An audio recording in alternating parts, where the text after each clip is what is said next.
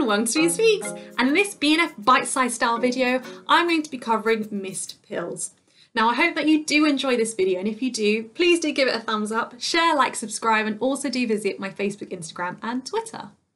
Now with missed pills, I feel like this can be sometimes at first glance a really complicated topic, and whilst yes, BNF is always my first go-to, actually I like the way that the Faculty of Sexual and Reproductive Healthcare, their guidance that they provide, I actually like going to them for when I'm trying to look up things about contraceptives, missed pills, emergency contraceptives, etc. I like the way that it's laid out and the way that they describe different things, and that's definitely a resource that I've used to help build this video, and it's also a resource which I've mentioned in previous videos as well that I do really recommend. So the Faculty of Sexual and Reproductive Healthcare, or FSRH. So when we think about missed pills, can be a little bit of a complicated one. But first and foremost, what actually is a missed pill? Especially if we're thinking about the combined oral contraceptive, what is a missed pill? So the simple definition, which comes from the FSRH, is that a missed pill is one where a combined oral contraceptive, we're talking about combined oral contraceptives in particular, is a missed if it is not taken in the 24 hours after it should have been taken. So that 24 hours is the real key part. So based on FSRH guidelines, a combined oral contraceptive pill is missed if it is not taken in the 24 hours after it should have been taken. Now, when we're thinking about combined oral contraceptives, just a bit of background knowledge, they come as 21 days worth of active pills. And then after those 21 days, a woman should have a 7-day hormone-free interval. So 21 days takes a pill, 7 days has a hormone-free interval. Now you can get something called everyday pills, and this is actually to help some women with their compliance, because after having 21 days of active pills and then having 7 days of a hormone-free interval, they may then forget to start taking active pills again.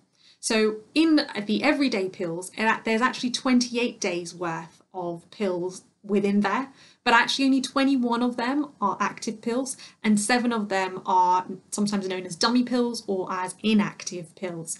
And like I said, that's just to help with compliance.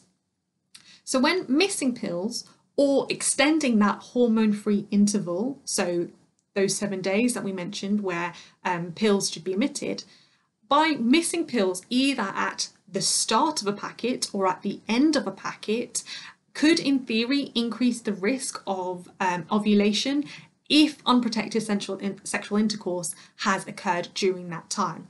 And that's sometimes then referred to as the critical time. So the end of a packet or the beginning of a packet, that can be referred to as the critical time. And critical time for loss of contraceptive protection is when a pill is omitted at the beginning or at the end of a cycle. So when we're looking at combined oral contraceptives, if a woman misses one pill, she should take it as soon as she remembers, even if that means taking 2 pills together at the same time. She should resume normal pill taking and no further precautions are required. We're all good. However, if a woman misses 2 or more pills, especially in the first 7 in a packet, then protection may be lost. She should take an active pill, resume normal pill taking, abstain from sex, or use additional methods for contraception, for example condoms, for the next 7 days. So say for example, so we have, as we mentioned, those 21 days. Say for example a woman misses her pill on day 18 and she misses her pill on day 19. We're now on day 20. So as we've just mentioned before, we're coming to that end of the packet where that critical time we're now in. So say if a woman has had unprotected sexual intercourse within that period, say between day 17 and day 20, for example, then actually those 7 days where she's not meant to have a pill, or if it's the everyday pills, then those 7 days where an inactive or dummy pill is being taken, that should be omitted and a new packet should then be started. And as we said beforehand, those additional precautions as well. So either abstaining from sex or using additional barrier methods, or using additional methods such as barrier methods, for example, condoms. So in general, if vomiting occurs within 3 hours of taking a combined oral contraceptive, or if a patient experiences severe persistent diarrhea that lasts over 24 hours, then the rules of a missed pill should be applied in these situations as well. So when is emergency contraceptives recommended? So emergency hormonal contraception, that is recommended when 2 or more combined oral contraceptives have been missed within the first 7 tablets in a packet and unprotected sexual intercourse has occurred since finishing the last packet. That's when emergency contraceptive would be recommended.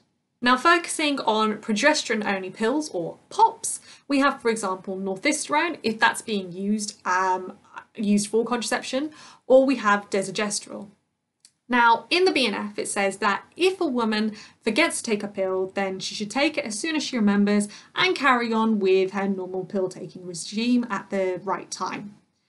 If a pill is more than 3 hours late, then protection may be compromised. In the case of desogestrel, though, it's not 3 hours, it's 12 hours. So if a pill is more than 12 hours late, then protection may be compromised. With other POPs, though, in general, it's 3 hours. So in this instance, continue with normal pill taking and use additional methods for the next 2 days. FSRH recommends emergency hormonal contraceptive if more than 1 POP is missed, or if it's been taken 3 hours late or 12 hours late in the case of desogestrel, and unprotected sexual intercourse has occurred before 2 further tablets have been taken correctly. Now, in the case of vomiting or severe diarrhea, especially if vomiting occurs within 2 hours of taking a POP, then another should be taken. Remember, with a combined oral contraceptive, it was 3 hours, but with a POP, it's 2. If a replacement pill is not taken within 3 hours of the normal time for taking a POP, or 12 hours in the case of desogestrel, or if there is vomiting or persistent severe diarrhea, then additional precautions during the illness are required and for 2 days after recovery as well.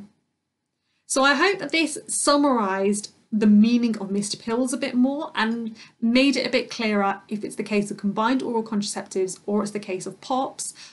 At what instances does action need to be taken, and in what instances would emergency hormonal contraceptive be recommended? So I hope that you liked this video, and if you did, please do hit that subscribe button. Please do share and give your support. I do really appreciate the love. Also, make sure to check out my playlists. I have playlists on high-weighted topics, medium-weighted topics, low-weighted topics, general advice, calculations, all sorts of playlists. So make sure to go and check those out too. Until next time, good luck with your revision and happy revisings!